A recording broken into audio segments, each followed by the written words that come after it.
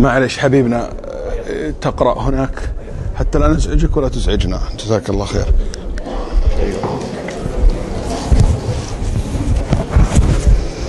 بسم الله والحمد لله والصلاة والسلام على رسول الله وعلى آله وصحبه ومن والاه وبعد.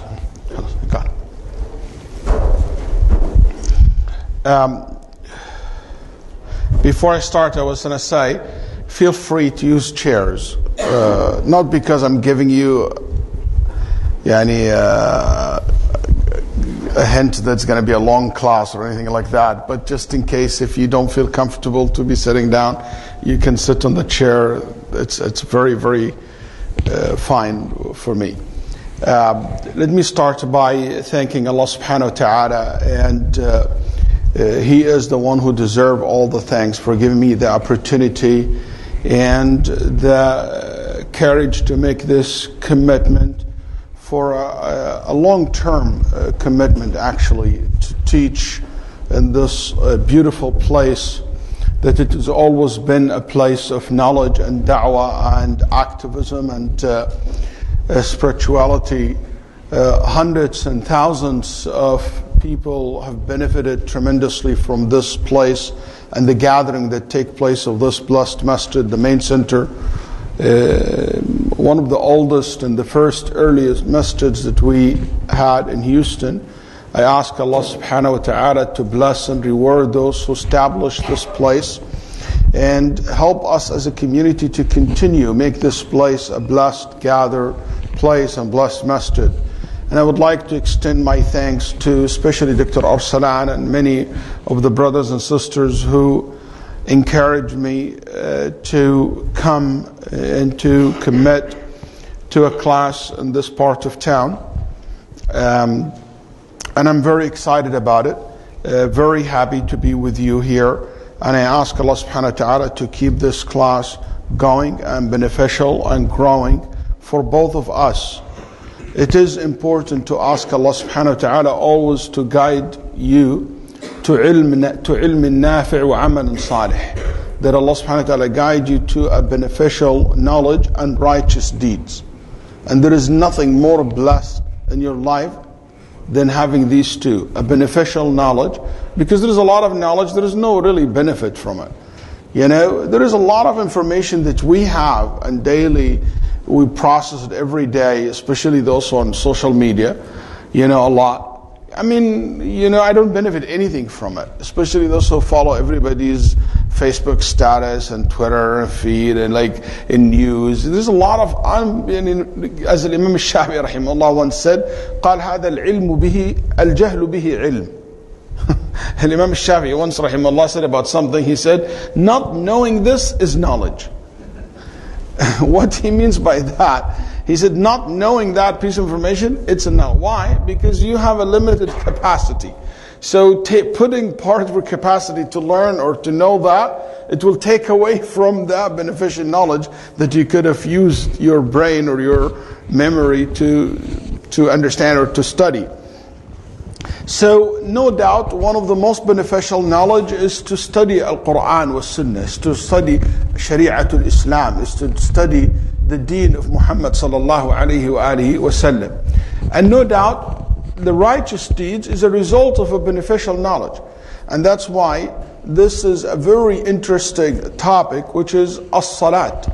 And this will be studied from a book called Bulugh Al Maram. And it's a collections of hadith, and I will explain this a little bit more. But I want to tell you that off the bat, from the beginning, that these ahadith of the Prophet ﷺ focus on one subject, which is as-salat, and it's a chapter of a big book. It's called Bulugh Al Maram. And the reason I'm starting with as-salat, because I spent about a year explaining the first chapter, which is focused on the purification, and that was the first chapter in the book. And this is something I finished in Clear Lake Islamic Center, and it's online available. If you go on YouTube, you can listen to the whole entire series. Some of you guys attended it already. Tomorrow and Wednesday, I still teach in Clear Lake Islamic Center, but I move to the last chapter of the book, which is the book of Al-Adab, etiquettes and manners. So today as-salah, tomorrow we do the etiquettes and adab and manners, and hopefully as months and years goes by and Allah subhanahu wa ta'ala give us the umr, the health and life, we'll be able to cover more chapters inshaAllah ta'ala.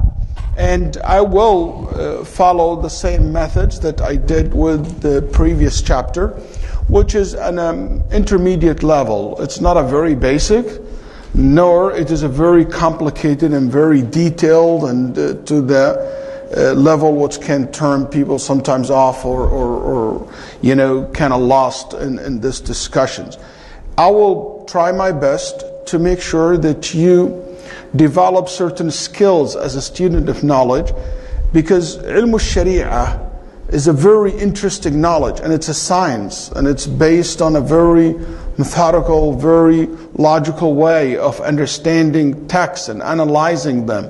And that's something I like to include in my teaching, to make you a critical thinker. That's why we will be analyzing opinions, debating some of the opinions, understanding some of the terms and the structures of the scholars, how they basically consider this as authentic narrations versus weak, how they debate an issue among themselves, so you can understand how the ulama rahimahullah and the Muslim scholars think. And the reason for that, because it's so important to have trust in our religion, have trust in our history, have trust in the work of our forefathers, and to be proud of them.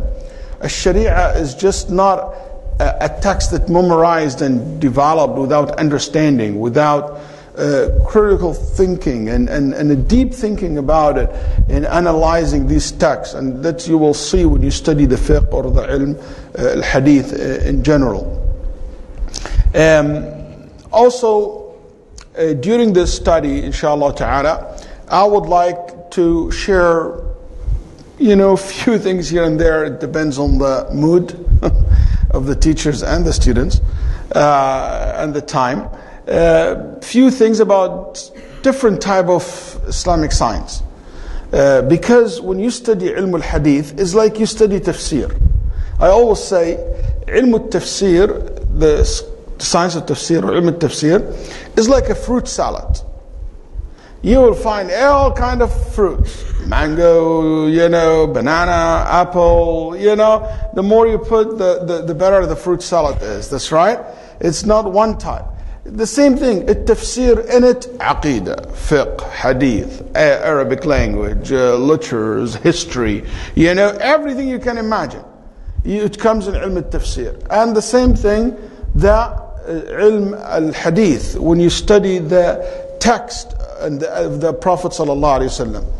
If this been understood, you will understand now that it's impossible for someone to claim him or herself a mufassir unless that person master all fields of sharia. It's immediately a fake person who said, oh, I'm not good in fiqh or hadith or usul fiqh, but I'm good in tafsir. You immediately know that this is a fake mufassir. That's just a very thin layer who knows things and relate to you. But the real scholar of tafsir, that's why tafsir is on the top of the science. Some people think tafsir is one of the earliest things that you start with. No, tafsir al-Quran is a result, is the outcome of mastering several fields in Sharia. Explaining the text of hadith is the outcome of mastering several subjects in Islam. And when you master these subjects and you become good and have a good understanding of them, you will have the ability to make tafsir, you have the ability to interpret the Quranic text or the hadith text. And no doubt that this is something serious, and we should be, any student of knowledge who put himself in a position to explain what the Prophet ﷺ meant or what Allah meant, that's a very big claim to make. And I ask Allah subhanahu wa ta'ala to guide me to say what is correct during these classes. This book that we're studying, it's part of a science that's called Kutub Ahadith al-Ahkam, the books of the collections of ahadith al-ahkam, the ahadith that relating to Islamic rulings. So this is focused mainly on the Islamic rulings in every area in Sharia. And the ulama rahimahumullah will gather all these ahadith and put them in order, put a title for each group of ahadith to cover one chapter in fiqh. So it will be easy for the student of knowledge to understand what these rules are based on, what's the proof behind these rules. And for me, there is always two important benefits for this kind of books. Number one, it's important to connect the people with the evidence. At one time in our history, the focus was to connect the person with the scholar. So all what the person care, what Abu Hanifa said, what Malik said, what Shafi'i said. But they don't care at all about why Malik said that, why Abu Hanifa said that. What's the proof for Shafi'i for saying that? So what happened through history, the people basically forgot about the evidence and they became more connected to the human beings, to the scholar themselves.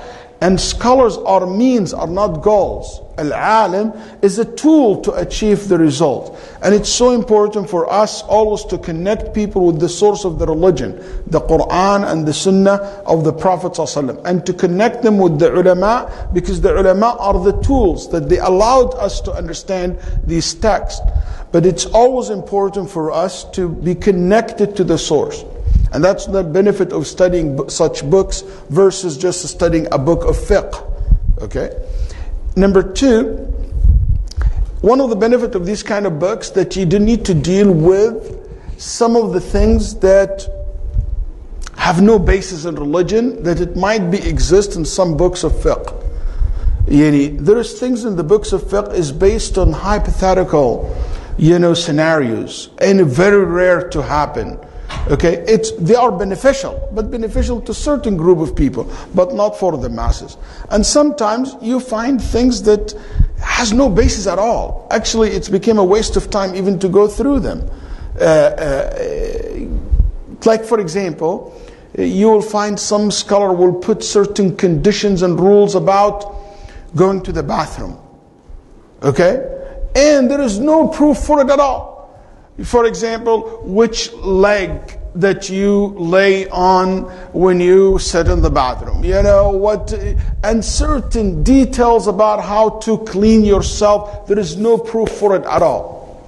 This is, in my opinion, something that save our time from going into these areas when you stick to the hadith. Because the hadith doesn't go to these things that people came up and added to the religion, which is not part of it. But, if this been said, studying a book like Bulugh Al Maram also have disadvantages. Number one, that it doesn't help you much as a student of knowledge to understand fiqh. Why? Because if I'm going to study, for example, about how to pray, okay? The way to perform the prayer, or the ruling of, or the timing of the salah. When you study the books of fiqh, it's very straightforward, very precise, very straight to the point. The salat al-dhuhr start from this time to end in that time. Salat al-asr, and he give you the bottom line, what's the ruling is, very simple, very straightforward. Then he give you all the 5 prayers. Then he will give you all the khilaf, in which salah there is a different of opinions, and who said what. But when you study a book of hadith, what happened? One hadith will talk about only 3 salat, the timing of 3 salat. But he doesn't mention the rest of the 5 salat. Another hadith talk about Fajr only, but doesn't talk about Isha. So you will not have the full picture. You have to collect all these ahadith together in order for you to have the full picture of the subject. And that sometimes when you study hadith, you kind of lost. You don't get the full pictures of the ruling. Also sometimes there is one hadith, but this hadith is abrogated, or there is another hadith to explain it. So if you don't collect all the related evidence, you kind of get lost. That's why we always advise the serious student of knowledge in fiqh, they must study fiqh from books of fiqh. And they add to it the books of ahadith al-ahkam. But in order for them to have a full picture of the subject, you have to read it from a book of fiqh. Another disadvantage, that sometimes you have to repeat yourself. Like for example, last week I talked about hadith, and this hadith mentioned the timing of Salat al-Fajr. But 2 weeks later, I talk about hadith, talk about completely different topic. But in the end of the hadith, he talked about the time of Fajr. So I have to go back over that subject. It's kind of, there is repetition, and sometimes can be a little bit boring. All books of Ahadith al-Ahkam, the collections of the rulings Ahadith, are mainly based on 14 references. Okay, you don't need, just in case somebody interested. Let's see if you guys can think of the references. Every collection of hadith, the hadith of ruling, hadith al-ahkam, are based on mainly 14 resources. 30 main books that all the ulama take these hadith from. Can anybody think what these books are? Say that. Al-Bukhari, very good. Muwatta Malik, very good. Not really. Huh? Muslim, Sahih Muslim. It's easy if you say Bukhari, Muslim. At-Tirmidhi.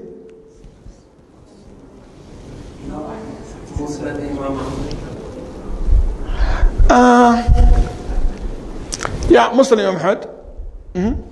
And At-Tirmidhi, Abu Dawood, An-Nasa'i, Ibn Majah, the 6 books of hadith basically, okay, and you add to them Muwatta Imam Malik, Musnad Imam Ahmad, and another book, it's called Sunan al-Bayhaqi, one of the main references, Sahih ibn Hibban, also a very important book in this regard, Sahih ibn Khuzaymah, and 2 important books. One it's called Al-Musannaf Abdul Razzaq, and Al-Musannaf Ibn Abi Shaybah. And these 2 books, Al-Musannaf, the 2 Musannafs, the most important about these 2 books to understand, that these books cared a lot about the narrations of the companions and the successors. So if you ever want to know what the Sahaba said about this topic, you go to the books Al-Musannaf. You will find what the Sahaba, what the companion, the successor said about that. And also there's another important book, it's called Sunan Ad-Daraqutni. So these are mainly the 14 books that I found. Most of the books of Ahadith al-Ahkam basically took their Ahadith from. There is many books like Bulugh Al Maram, and the most important one, Imam Ibn Daqiq al-Eid, is a scholar in Egypt, died 702 Hijri, wrote a book, it's called Al-Ilmam bi Ahadith al-Ahkam. And also there is another Spain scholar, it's called Ashbili, also wrote another book. And one of the most famous book that I was thinking about teaching actually instead of Bulugh Al Maram, it's called Umdat Al-Ahkam للإمام عبد الغني المقدسي رحمه الله. Umdat Al-Ahkam, the good thing about it, that most of the ahadith of it, or he based his book in what's in Al-Bukhari and Muslim only. So you don't need to worry about is this authentic narration or not. So it's a very straightforward. All the hadith that he collected in the Islamic rulings are taken from Al-Bukhari and Muslim. There is also a very famous book, and it became famous because of the explanation of it, explained by a scholar. His name is Shawkani rahimahullah. He wrote a book called Nail al-Awtar, but the original book is called Al-Muntaqa min Akhbar al-Mustafa sallallahu alayhi wa sallam fi al-Ahkam. Even though Shawkani rahimahullah twisted the name just to make it rhyme with his book, he called it Muntaqa al-Akhbar. Otherwise, that's not the original name, but he just play with it a little bit. Anyway, the book that we have, Kitab Bulugh Al Maram, so you understand what kind of book we have here. It's a book, it's called Bulugh Al Maram. What's Bulugh Al Maram means? What's the word Bulugh Al Maram? Reaching your goal, your dream book.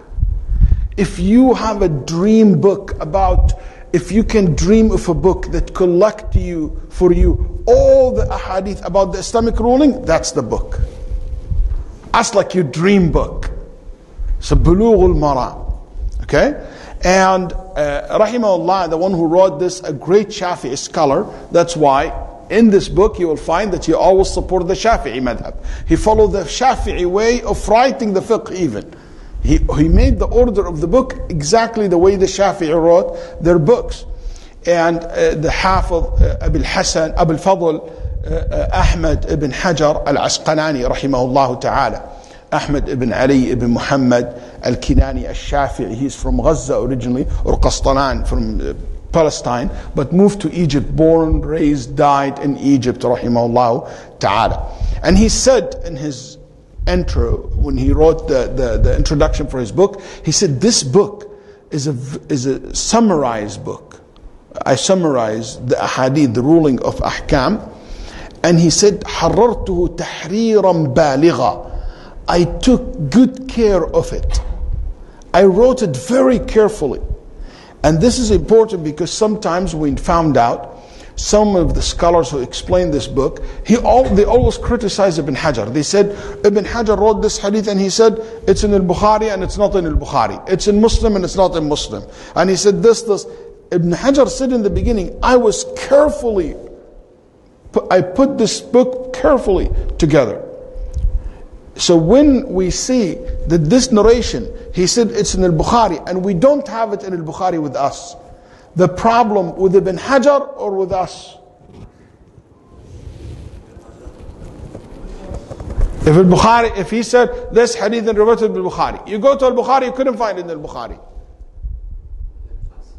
Where is the problem here? The narrators, the version of the manuscript. No. Some people criticize al-Bukhari, said, because he writes from his memory or whatever, maybe he basically located. But that's not true. The problem is not on us and him. The problem on the copies that we have. The copy that we have from al-Bukhari is not identical to what Ibn Hajar rahimahullah has. Al-Bukhari has hundreds and hundreds and hundreds of copies. Okay? What you have in your hand today is just one of the copies of al-Bukhari. And I mean by that, you might have in another copies of it, another manuscript of it, has more narrations that does not exist in others. There is nothing in what we have al-Bukhari never wrote. It is all written. But maybe what we have is incomplete. That's why even we have today different narrations for al-Bukhari. And in some of these narrations you will find some words are exist in that manuscript, but does not exist in the other one. And we have many examples like this. Are you guys familiar with a book it's called Fath al-Bari? Fath al-Bari. If you ever read in Fath al-Bari, which is explanation for Sahih al-Bukhari, Ibn Hajar explaining the text of al-Bukhari. If you ever happen to read in that book, in hundreds and hundreds and hundreds of times, Ibn Hajar said, the hadith above saying this, and you look, there is no hadith. He talk about something is not in the text. Why? Because the copy of al-Bukhari that he's talking about is not the same one that you have now in Fath al-Bari. What you have now in Fath al-Bari is a copy that we call mulaffaq. Sheikh Abdul Baqi rahimahullah, who's a great scholar in Egypt, brought al-Bukhari and he tried his best to match what Ibn Hajar talking about. But in so many, in tens of places, it didn't match. Or he will say words in hadith that does not exist in the text. Why? Because he used a different manuscript, a different copy of al-Bukhari rahimahullah. So I'm saying this because I found it very common that people kind of attack Ibn Hajar rahimahullah. And no, he knows what he's doing, and he really wrote this book very carefully. And he said rahimahullah ta'ala, يَسْتَعِينُ بِهِ الطَّالِبِ الْمُبْتَدِئ. I made this for the beginners. It's an excellent reference for the beginners. وَلَا يَسْتَغْنِي عَنْهُ الرَّاغِبُ الْمُنْتَهِي. And the one who is advanced in knowledge, you still need it. So he helped, when in other words, like intermediate level. Anyway, this book has been a focus of the scholars for a very long time. The first time this book was ever been printed, guess which country printed it? Can anybody guess where this book printed it first? I'll give you three choices. Okay? Egypt, Turkey, India. Why? You guys Indian or something? Why India? Actually, you're right. It's India. In Lucknow, is that how? Lucknow or Lucknow, maybe, I don't know. Lucknow with ta is just how it's written. Anyway, This was printed more than 182 years ago. The first time this book was ever printed out was 182 years ago. It's about 1837. That's very old. And by the way, all books of hadith published in India. The India, we are in great debt to India. India is the country where it saved ilm al-hadith. There is hands down. All the asanid of the hadith goes all the way to India, then go back to, it started in Middle East, go to India, then go back to Middle East. India did an amazing work in preserving hadith in Nabi sallallahu alayhi wa sallam. It's an amazing work, and it deserves, several lectures actually. And the second print for it was in Lahore, again in India, and that was 1888 Hijri. 1888 and 1305 Hijri.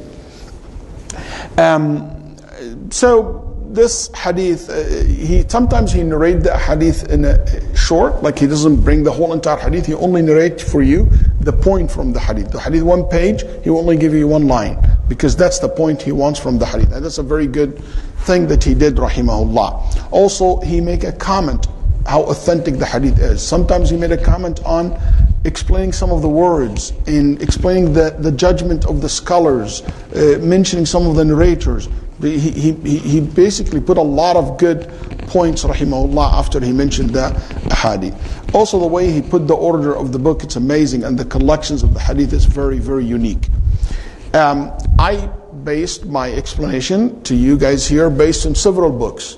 Number one, the most famous explanation for this book by a great scholar from India, from Yemen. His name is San'ani, rahimahullah, Al-Amir al-San'ani, who died 1099, not a long time ago. Who died 1768, which is Hijri 1182. And he wrote a book called Subul al-Salam, Sharh Bulugh Al Maram. And the most famous explanation for this book, 4 volumes. Also, there is another book that I used, and it's very unique because the author wrote an amazing point. His Indian scholar, his name is Siddiq Hassan Khan, rahimahullah, al-Ghannuji, al-Bukhari. And he died 1890, and he wrote a very, very good book. It's called Fath al-Allam, Sharh Bulugh Al Maram. Also, one of the references that I always use, an explanation that I attend personally, in person part of it, with the Shaykhana, our teacher, Shaykh Muhammad al-Salih al-Uthaymeen, rahimahullah ta'ala, and his book is printed now. It's called Fathu Dhil Jalali wal Ikram bi Sharhi Bulugh Al Maram, and it's a very big explanation for the book. Also, one of the book that if you ever want to prepare for the class, that will be my first recommendation to you to read. It's very simple Arabic language, very straight to the point. I wish I can stick to this book only because it's very simple, very straightforward, very easy. By Sheikh Abdul Bassam, rahimahullah, Sheikh Abdullah ibn Abdul Bassam. It's called Tawdih al-Ahkam, Sheikh al-Bassam. Also, I studied this book, Bulugh Al Maram, with one of my teachers, Sheikh bin Baz, rahimahullah. So I have some of the comments of his Sheikh bin Baz, rahimahullah, on some of the ahadith that if there is a need, I will share it with you. Also, I studied this book with another Sheikh of mine. He's a great scholar, the Chief Justice in Saudi Arabia at one point in his life, Sheikh Salih Al-Haydan, hafidhahullah ta'ala. He's one of the great scholars that I have learned from him a tremendous amount of knowledge. Also, Sheikh Salman Al-Auda has an explanation, but mainly on the book of Tahara and the Siyam, and a little bit talked about As-Salah as well as a good reference. So this is called Kitab As-Salah, the second chapter in Bulugh Al Maram, and it has 18 sub-chapters. So As-Salah has underneath of it 18 sub-chapters. It contains 382 hadiths. So hopefully by the end of this chapter of Salah, you will study 382 hadith related to as-Salah. After that comes a chapter, it's called Kitabul Janaiz, the chapter of funeral. And in this Kitabul Salat, the sub-chapters are something like the timing of Salah, the adhan, the conditions for the Salah, the way to perform the Salah, the khushu' in Salah, sujood al-sahw, Salat al-Jama'ah, praying in congregation, al-Imamah, leading the prayer, the prayer of the traveler, the prayer of the Jumu'ah, the two Eid prayers, the Kusuf, the eclipse prayer, a chapter about the prayer during time of fear and war, pray for rain. Did he say Eid? And the last chapter, okay, and prepare yourself for this. The last sub-chapter in the book of Salah, it's called Al-Libas. Clothing. And when we reach there, I'm going to ask you why you think he mentioned this as part of as-Salah. He's not talking about the clothes that cover your awrah, but because he mentioned this already in the condition of the Salah. He talked about clothing when he was talking about Salah. I'll tell you now and ask you about it later. Because part of the etiquette of the Salah is to dress well for the Salah. Is to dress nice for the Salah.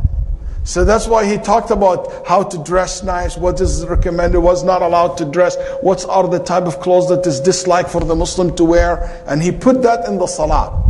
And that's something also many of the fuqaha do that. So if you ever want to look for a chapter in a book of fiqh about dress and even the condition of dress and clothes and what is allowed, what's not allowed, recommended, not recommended, where do you look? You look at the end of the chapter of the Salah. Many of the books of fiqh have that subject in the end of the chapter of the Salah. There is no doubt, my brothers and sisters, it is so important for us to care so much about the concept of as-Salah. And Nabi sallallahu alayhi wa sallam said, and this hadith reported by Tabarani, bi-isnad la ba'sa bih, an acceptable hadith by Abu Hurairah radiallahu anhu, and also Imam Ahmad and Imam Al-Bazzar from Abi Dharr radiallahu anhu. And Nabi sallallahu alayhi wa sallam said في الحديث الطويل, he said, part of a very long hadith, he said to Abi Dharr, وَعْلَمْ أَنَّ الصَّلَاةَ خَيْرُ مَوْضُوعٍ. And you should know that as-salah is the most important subject. It's the most important subject. It's the most important thing to be engaged in. The most important, the most beneficial thing to do, and to study, and to learn, and to focus on. قال فمن استطاع أن يستكثر فليستكثر. If you can do as many salah, do. As-salah is the second pillar in Islam. And it is the most important action that you can do with your body. It is, as the Nabi sallallahu alaihi wasallam said, is the main pillar of Islam. And that's why I encourage myself and my brothers to make this class an inspiration for all of us to care more about Salah, theoretically and practically. Theoretically by learning about it, by honoring it more. That's why the ulama wrote a book like Al-Marwazi rahimahullah, has a great book, it's called Ta'zimu Qadr as-Salat, the importance of honoring the Salah. As-Salah is something so serious, so big. Yani, look at yourself. And I'm talking about, because if this is in your mind and your heart, the As-Salah is so important, it's so serious, it's so critical. It is so important to the extent that in Nabi sallallahu alayhi wasallam, when the adhan is called, adhan, not iqama, the adhan is called sallallahu alayhi wasallam, or even if we explain that as an iqama, if the adhan is called, Aisha said, he leaves the house as if we don't know him and he doesn't know us.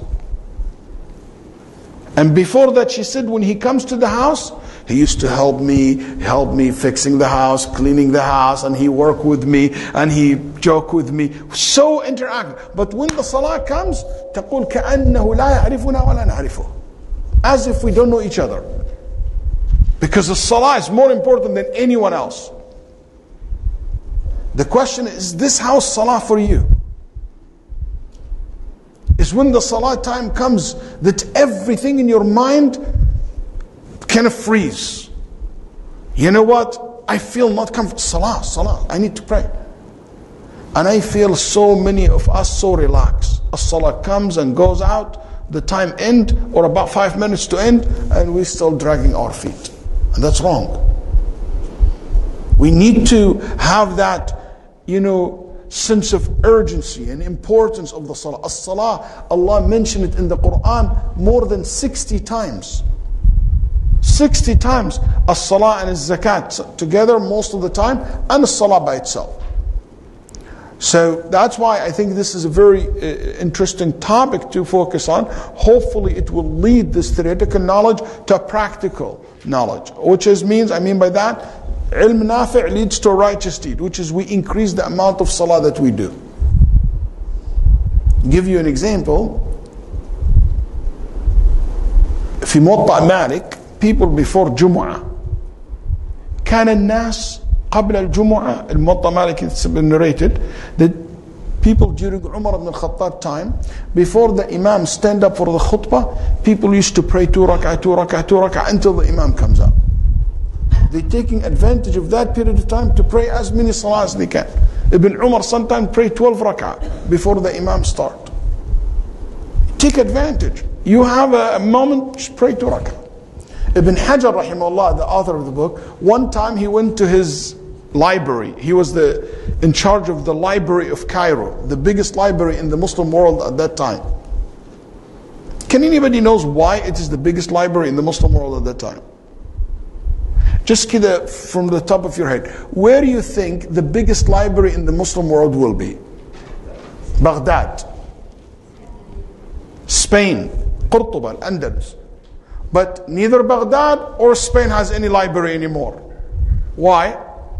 Because Baghdad destroyed by the Mughal, the Tatar, and Spain destroyed by the Crusader. So these two libraries destroyed. So most of the book, and Jerusalem and Syria and Damascus, there is also threat, which is the Crusader. And the whole entire center of the world became what? Cairo, Egypt. That's why they have the biggest library in the world at that time. So anyway, so he was in charge of the library in Cairo. One time the door was locked and he forgot the key. So he brought a carpenter to unlock or to open. Then the student said, then he started praying until they fixed the door.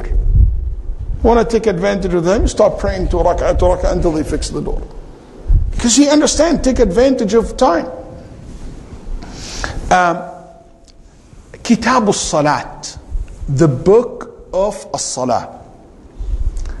Why al-ulama call the chapter kitab? Why they call chapter kitab? Kitab, it means book, that's right. But kitab in Arabic language, أصل الكتاب الكتب معناها الضم, when you gather things together. So kitab, it doesn't mean necessarily something written. That's why Allah gave every messenger a kitab. It doesn't mean He gave him what? An actual book. He didn't give Musa and Isa and Muhammad an actual book. He said, hey, this is your book. No, He gave him a message. But that message we call kutub, kitab. Why? Because kitab in Arabic language doesn't mean necessarily something written. It means gathering. You bring things together. تضم شيء إلى شيء. So the message is a collections of rules, collections of informations about Allah, about the Day of Judgment, about what Allah loves and He hates. That's why we call it kitab, book, a message. So that's why we say Kitab al-Salah, it's a collections of rules and ahadith about Salah. Okay? You have Kitab al-Tahara, Kitab al-Siyam. So it's the collection of information or ahadith or rulings in regard to this topic. As-Salah in Arabic language comes from the word or the root for it. It means ad-du'a, prayer. As-Salah means to pray, to supplicate. And that's known in the Arabic language even prior to Islam. There's plenty of poetries, mention as-salah, and it means you supplicate, tad'u. And also some ulama said du'a bil khayr, al-istighfar. But origin goes to you supplicate for something. And in Islam also, the word salah linguistically means to pray. That's why Allah subhanahu wa ta'ala said in Surah At-Tawbah, خذ من أموالهم صدقة تطهرهم وتزكيهم بها وصل عليهم. Allah said in Surah At-Tawbah, take from their money, donations and charity, that this donation and charity will purify them, will raise them. Okay? And صلي عليهم. يعني when they give you their sadaqah, make dua for them. صلي عليهم يعني ايش? Make dua for them. Not to say Allahu Akbar, it's not janazah. To pray janazah. No, it means make dua for someone. That's why whenever we have a fundraiser, and somebody donate money, some people said Allahu Akbar. I have no problem to say Allahu Akbar, but the sunnah is to make dua for the donor. What I got from Allahu Akbar, I personally got nothing. But if you make dua for me, I got the dua.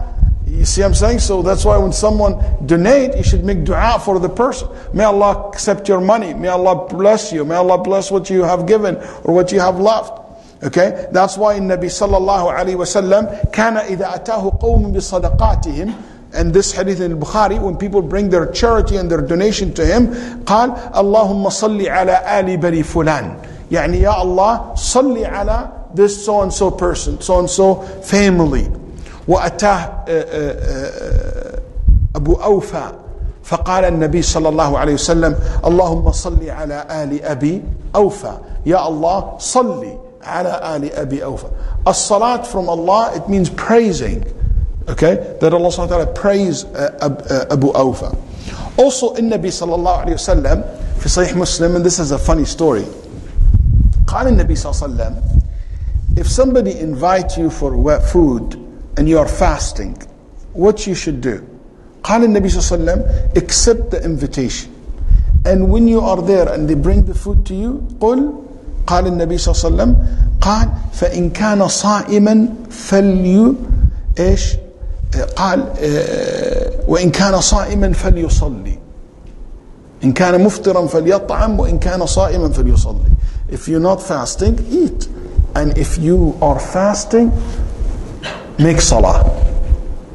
So this brother, mashallah, they brought the food and he said, Jazakumullah khair, Allahu Akbar, Alhamdulillah, Rabbil Alamin. Why? He said, didn't Nabi sallallahu alayhi wa sallam said that? He said, if you are fasting, go pray. No, pray here, it means supplicate. Yani make dua for them. It's not make, yani pray, and you go, so you guys eat, I'm going to pray until you finish. No, that's wrong. And that's true story, by the way. طيب, what is as-salah in this, the linguistic meaning to make dua? What as-salah in Sharia means, Sharia sense in Islam, in Quran and Sunnah. As-salat means هي عبادة, an act of worship, ذات أقوال وأفعال, that it contain, this act of worship contain statements and actions. مخصوصة, a specific statements, a specific things to say, and a specific movements you do at specific time. A specific, so Allahu Akbar. You can't say Alhamdulillah. A very specific wording. What to say and movement. Standing, ruku', sujood. It's not like up to you to figure out a pray. You know, say Allahu Akbar. No, it's Allahu Akbar. So it's very specific statements you make, very specific motions and movement that you do at specific time. Prescribed by the Quran and Sunnah, these specific times. So Dhuhr, Asr, Maghrib, Isha, so forth. Okay? It starts with At-Takbir, Allahu Akbar. وَتُخْتَتَمْ بِالتَّسْلِيم, and you end it with Assalamu alaikum wa rahmatullah. That's how the ulama rahimahullah defined the salah. And there is anytime you make a definition of something, we call the definition must be jami' mani'. Must be a definition that cover all the topic completely, and mani' that it will prevent that definition to apply to something else. Like this definition cannot apply to zakat, cannot apply to hajj. But you might say, Sheikh, hajj, a specific statement, a specific movement, at a specific time. This definition applied to Hajj. No. Look at the last thing we said. Start with takbir and end with taslim. That will exclude Hajj. That we call it mani'. يعني يمنع دخول غيره فيه. It will prevent other basically meanings. It will be very precise. Make it very precise. طيب. Always when we make a technical definition or a definition of Sharia, it always connected to the linguistic definition. What's the connection? Because as-salah from the beginning to the end is about dua. It's about praising Allah. It's about supplicating. As-salah, it's a form of dua. That's why ulama rahimahullah, you can make dua during the salah all the time. What's the ruling of the salah? As-salah is a fard ayn, is an obligatory upon every single Muslim.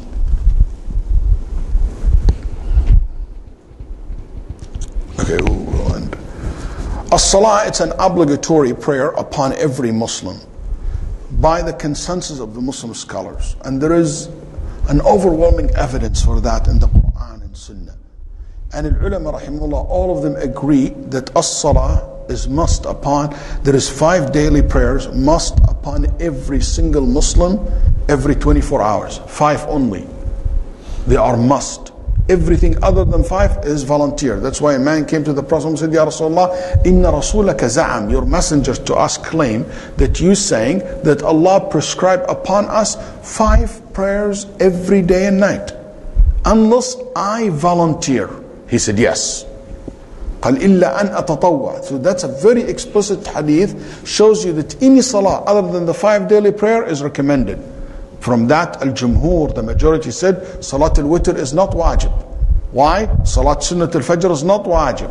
Why? Because in Nabi Sallallahu very clearly he said, yes, you have 5 prayers every day, must. And anything else is what? Volunteer. Okay? Also from this, the ulama said, it's wrong what some people do. They pray like some women do. They pray Jumu'ah, then they pray Dhuhr. Why? They said, oh, because women not supposed to pray Jumu'ah. So they pray Jumu'ah and Dhuhr. They double the prayer. Wrong. Because that means they make 6 prayers wajib upon them. It's impossible. It's only 5 prayers every 24 hours. That's why I remember when I was traveling from Australia, coming back, I prayed Jumu'ah.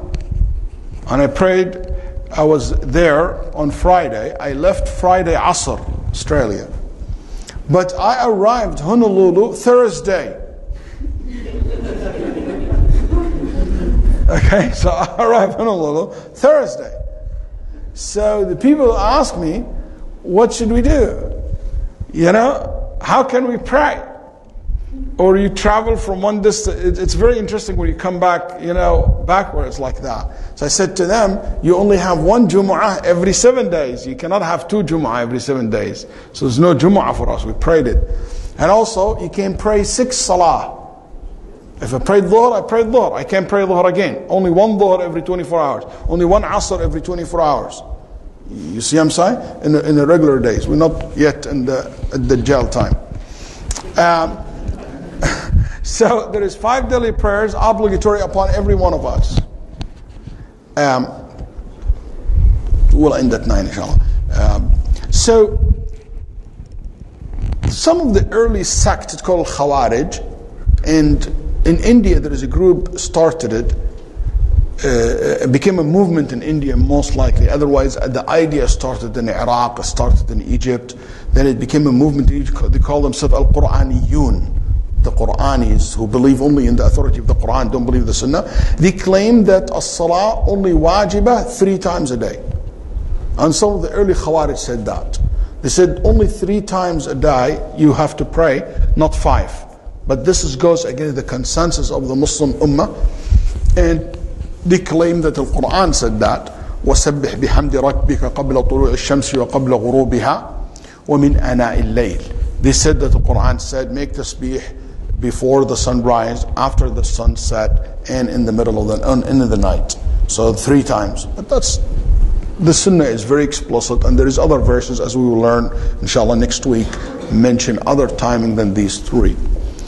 The Salah was made obligatory 3 years before Hijrah. 3 years before the Prophet migrated to Mecca, the Salah became an obligatory upon the Muslims. Anybody remember when was it? In the night of Al-Isra wal-Mi'raj. And Allah subhanahu wa ta'ala chose this very unique way to make the obligation of the Salah. That He risen Muhammad sallallahu alaihi wasallam all the way to the heavens.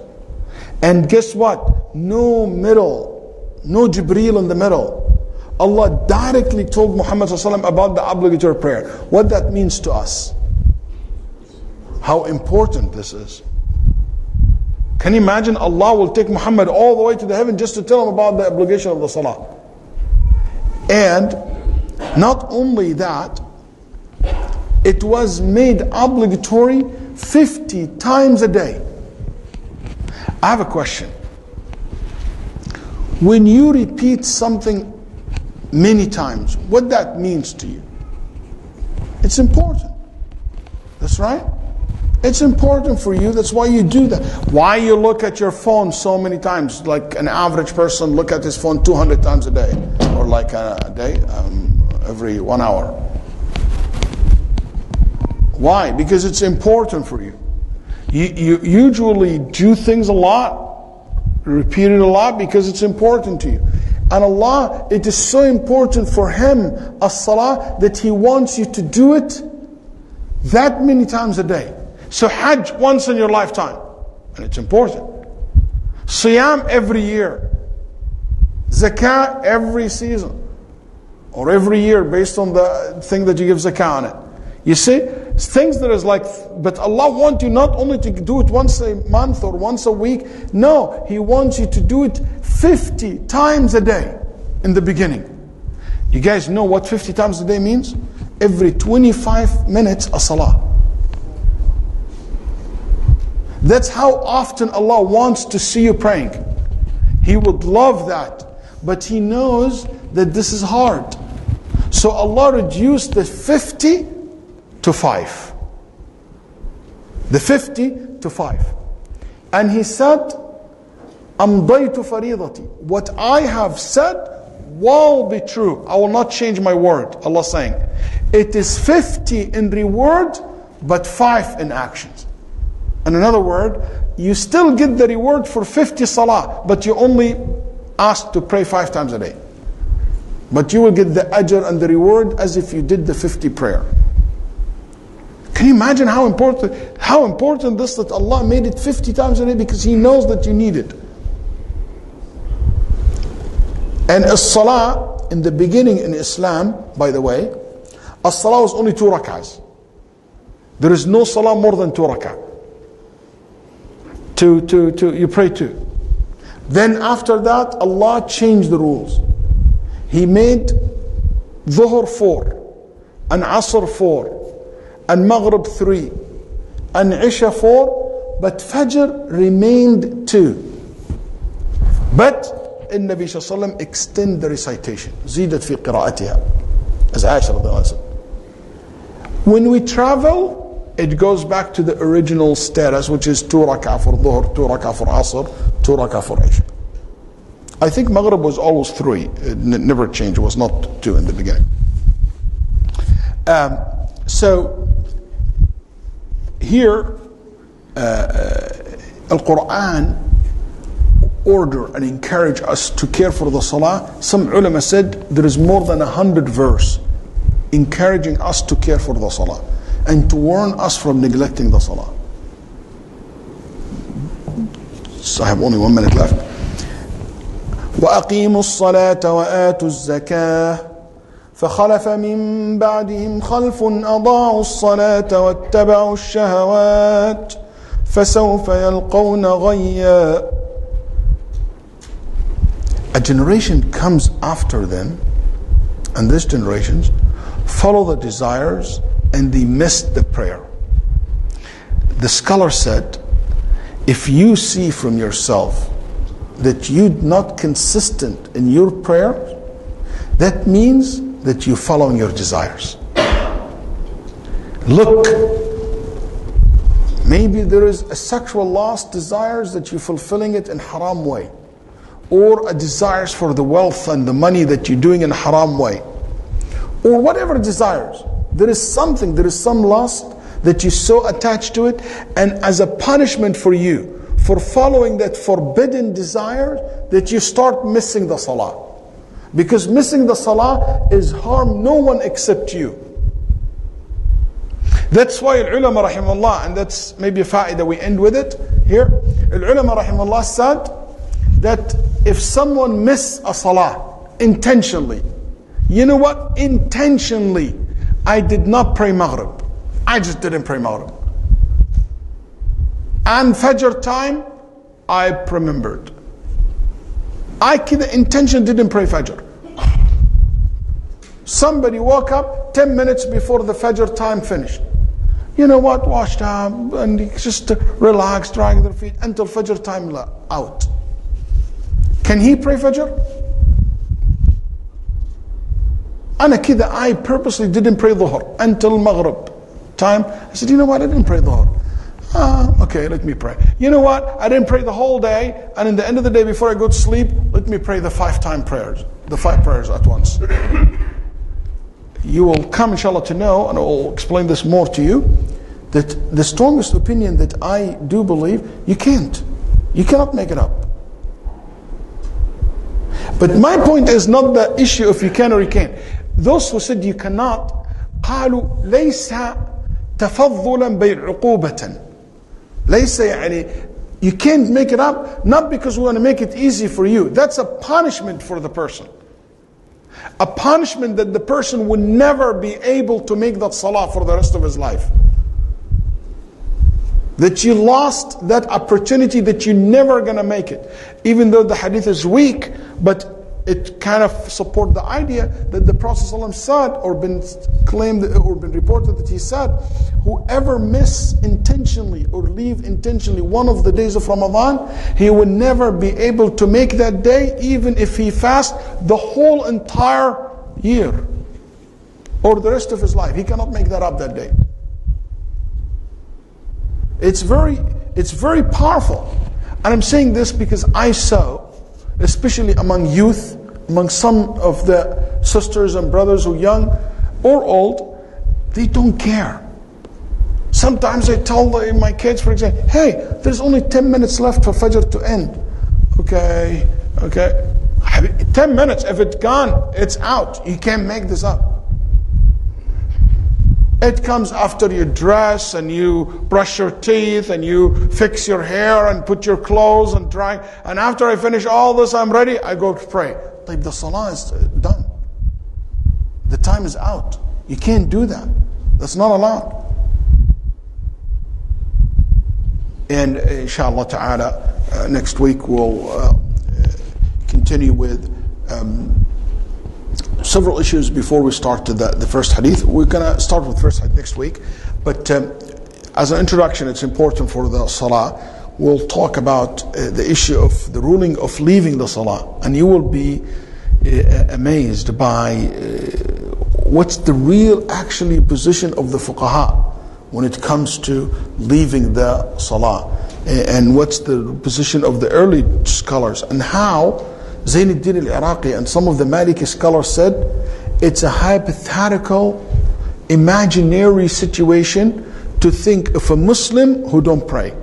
Al-Iraqi was saying that's an imaginary scenario. It cannot exist. He said this is something people like imagining a Muslim who don't pray. It's something impossible for them at that time, and I'm talking about 700 years after the Prophet's time. They cannot imagine a Muslim who don't pray. He said that must be some wild imagination, because we never heard of a Muslim don't pray. Allah musta'an. What do we say today? I'm sure each and every one of us knows someone who don't pray, don't care about praying. So we'll talk about this and what's the fuqaha rahimahullah said about this, we'll also be talking next week, hopefully hear from you about some of the reasons why people miss salah and how can we people be consistent in their salah. And we'll talk about the mawaqit to start with the timing of the salah in the first hadith. Inshallah ta'ala, hadith Abdullah ibn al-As radiyallahu anhu wa an abi. Okay, thank you. Any questions before we go? Yes.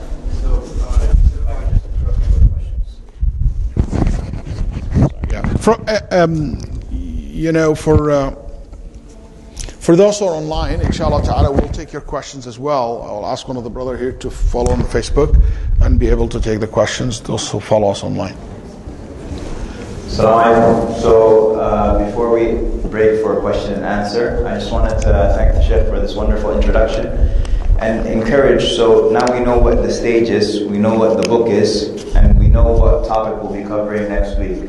As he just mentioned, the reasons why people miss out on the prayers and how people can become consistent in their prayers. This is a really, really important topic. And I'm quite confident that, alhamdulillah, I'm happy to see so many new faces, faces that I haven't seen in a while. I'm quite sure that we can actually double the attendance for next week. And the reason is not because we want to double attendance for no reason, but the Prophet ﷺ says that the one who calls people to goodness is like the person who does it. And being that this topic is so important, and as the Sheikh mentioned, I'm sure we all have people that we know who are struggling with their prayers.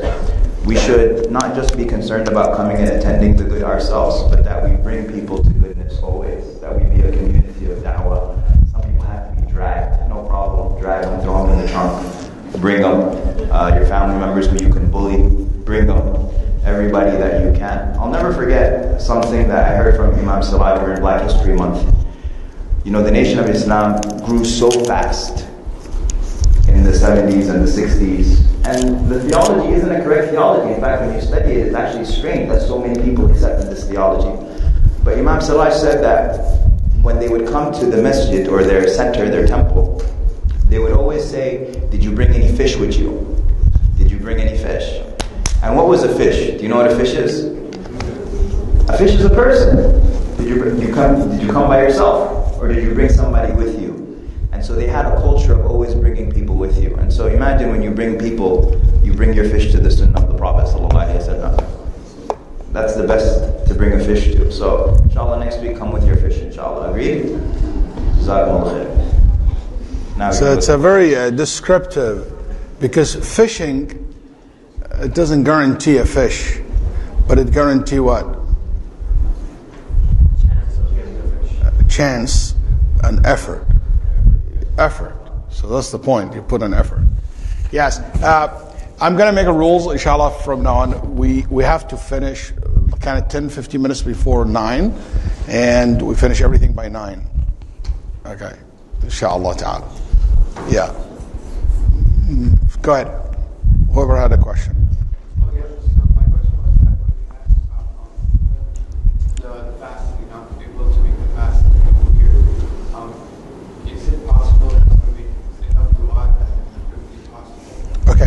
If somebody he was not practicing, didn't fast Ramadan, can he make a lot of dua? No. This person, we say, number one, make tawbah. Repent to Allah, ask Allah to forgive him. That's all what you need to do. And the second thing is to make a lot of volunteer fasting. Same thing with the salah. If somebody missed a lot of salah in his lifetime, and we don't ask them to repeat the salah again. What do we ask? Repent and do a lot of what? Extra salah. And make sure that you consist in your salah. Perfect your salah right now. And Allah forgive you what happened in the past. Yes? So we learned that there cannot be two of the same salah a day. No two buhurs. So what if one prays Isha at home, and upon coming to the masjid now learns that there's congregational salah? Are they not obligated to pray with the congregation that salah? You're not obligated to pray. The question is, if I prayed Isha at home and I come to the masjid and find them praying, what should I do? And Nabi Sallallahu Alaihi Wasallam entered the masjid and he found two people in the back. And he said, why don't you join the salah? They said, we prayed, Ya Rasulullah. We were traveler and we prayed already Isha. Then he said, Sallallahu Alaihi Wasallam, join us and it will be a volunteer for you. قال فهي لكما نافلة. So they join. That's why Mu'adh radiallahu anh, and maybe you will get the hadith in our study, that Mu'adh radiallahu anh used to pray Isha with the Prophet ﷺ. Then he goes back to his people, his tribe, his neighborhood. They have a musalla, they pray Isha together. And he will go lead them in Isha prayer. So he lead them in Isha prayer as a volunteer for him. But he pray Isha with the Prophet ﷺ. But in that case, if one were to not pray with the congregation, even in volunteer, with the intention of volunteer, are they sinful? No. Shaykh Ibn Uthaymeen said it must, but the majority said no. Yes. It's regarding like the five prayers, as you said, it's like Abu Bakr, but in some cases, like Luther would say, like you said, like, and they saying that it's not the five prayers Salah as well. I don't have to make it up for something. How you would actually justify and saying that they still have to make it up for something? They say like, We make up a lot of volunteer, even Sunnatul Dhuhr you make it up. And Nabi Sallallahu made up Sunnatul Dhuhr. they said like it's like when you say that you have to make it up with there's No, you don't have to make it up. You don't have to make up Sunnatul Witr or the Witr prayer. You don't have to. It's a volunteer prayer. But it's a very, very highly recommended for you to pray Witr. It's a very, very highly recommended for you to pray Sunnatul Fajr. It is the most highly recommended prayer. So that's why we care for it. No, the problem is not like they pray with the but if they like let's say oversleep or something, they don't make it up with their soul. Oh, if they overslept, they have the option to make it up and they have the option not to make it up. It's like any sunnah. قال النبي صلى الله عليه وسلم من نام عن حزبه أو نافلته. Whoever overslept or was sick and he missed the hizb, the designated amount of Qur'an recitation in the Quran that the person do every day, or any volunteer prayer, because of your sickness or traveler or sleeping, you make it when you wake up, when you make it when you became healthy, when you make it when you arrive. So you can do that. You can make it up basically. Yes. So Sheikh, you did not pray twice when you were coming from Australia to Bulugh. What did you do when you were traveling back to Australia? I also make sure that I pray 5 times because you skip. So in every 24 hours, I have to pray 5 times. It doesn't matter what the name of that 24 hours is. You understand what I'm saying? Because you skipped a day. Like I left Wednesday, but I arrived Friday. The whole Thursday is gone. Does not exist. But it doesn't matter for me. What matters for me is 24 hours. So I calculate every 24 hours 5 times, 5 prayers. How do you time that? 24 hours from the day I left or the time I left my destination. So in another word, I have to calculate that to divide it by 5. As I imagine as if Dhuhr, Asr, Maghrib, Isha. And I don't remember now if I had to pray Maghrib in the daytime, something like that. It was kind of weird, but it's a very it's become like a Dajjal time. The full Messiah, the day will be like a week, a day will be a month. So Nabi said, قَدْ أُقْدُرُ لَهُ قَدْرًا. You have to calculate and to divide. So let's say if you calculate how the salah today, every 8 hours there is a salah, or every like 7 hours between this and this, or 6 hours. So you calculate it this way and you just add it, divided by 24 hours. So if you pray like at Asr in Australia, and when you went to Honolulu, let's just say it was Fajr, so are you saying that you waited for Maghrib to come to pray Maghrib there? Or Now, if you leave, you follow, you see the sun. If the sun's still up, that means there is no night came to me. Coming back from Honolulu, coming back from Australia. this one is. But here's my, it's not. Can we just hold on to this? I'll talk to you on the way out. Yes. No, because this is kind of out of the subject, and I want to keep the question to the subject mainly.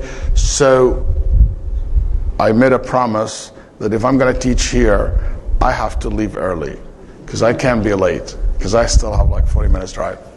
Yes, go ahead.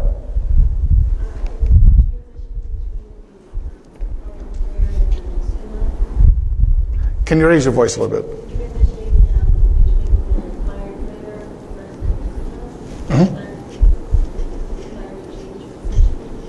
Do you need to change position between the obligatory prayer and the sunnah? If you're going to pray the sunnah right after the fard, yes, it is sunnah recommended to move. The Prophet ﷺ encouraged that. But if you're going to separate between the two prayer with dhikr, adhkar or dua, you don't have to. And then I forgot what you call that for the prayer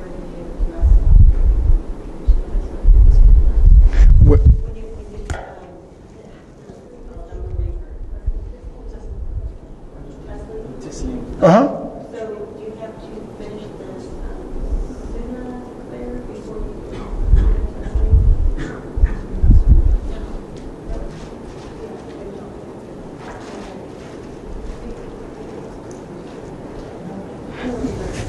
Taslim would be the wrong word. What would say your question? Just explain it. Don't use terms.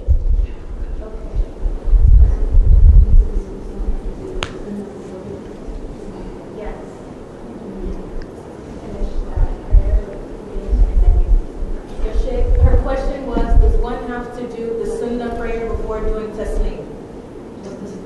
That was her question. No, you finish the salah. When you finish the salah, you say, Assalamu alaikum wa rahmatullah, assalamu alaikum wa rahmatullah, you finish the salah.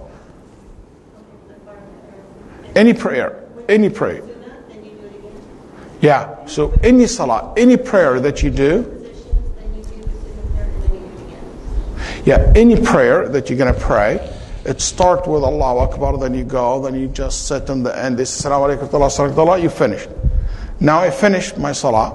I want to do like volunteer prayer after that.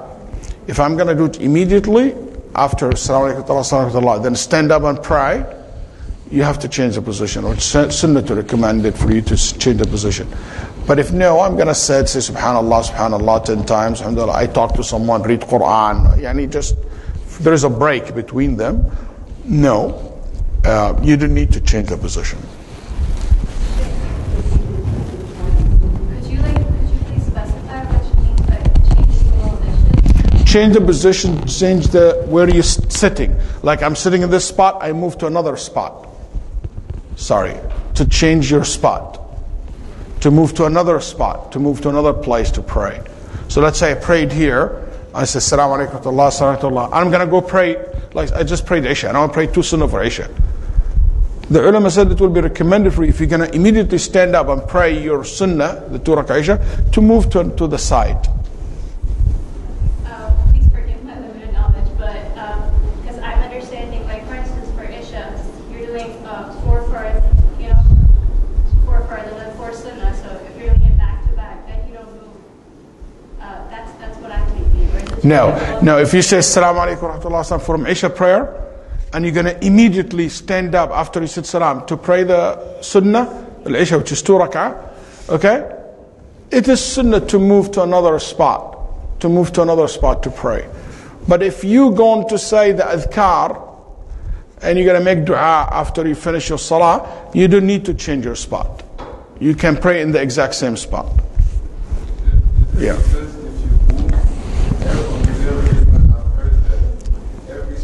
No, the Prophet ﷺ, no, it's not to do with witnessing. No. The change is because the Nabi ﷺ said so it will not look like as if they are connected salah.